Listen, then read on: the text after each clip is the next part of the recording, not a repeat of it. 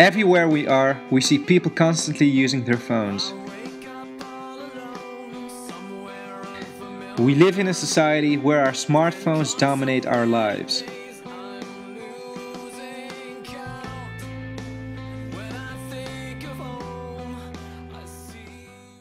Well, I had a smartphone for a while, but then I lost it on a trip, and when I came back I decided not to buy a new smartphone.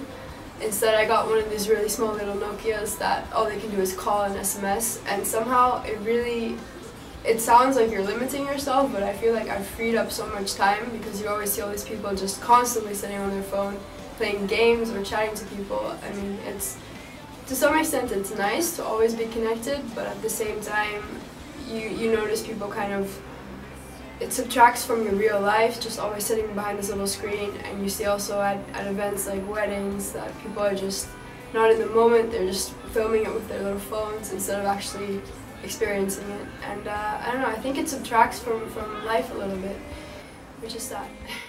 It has been shown that we are so dependent on our mobile phones that we check them approximately every 6.5 minutes. Scientists have found a relation between smartphones and stress, as users constantly check their messages and alerts. Smartphones affect the level of socialness. I do believe that. I think when you use smartphones in social surroundings with friends or family, then it does kind of influence your behavior.